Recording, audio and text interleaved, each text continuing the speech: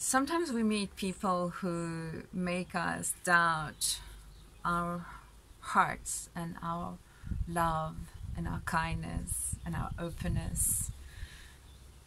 But I want to just take a moment and just say to you that authenticity and living from an open heart is valuable.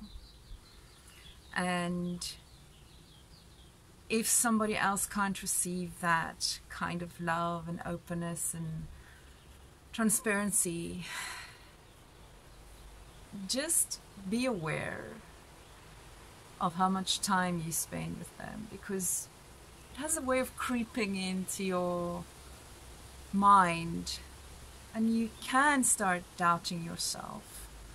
You can start doubting your own authenticity of being. Some of us are very open-hearted. We are very, very open. Our energy is open. We are very in touch with integrity and honesty. And so you know who you are if you're like that.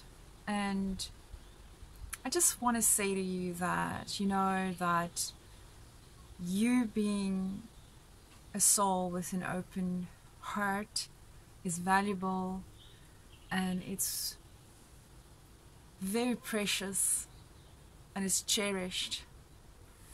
And one of the things that you can do is, when you are living from a heart space and you're not really seeing people receiving it or reciprocating your love, is to really go again to yourself and to cherish your own heart space, and to cherish and know that you are valuable, and that you actually remove yourself out of these harsh spaces, and you just keep adjusting your life little by little, so that you have kindness and gentleness and sensitivity around you, of being seen and heard. And I'm so sorry if that's not your case.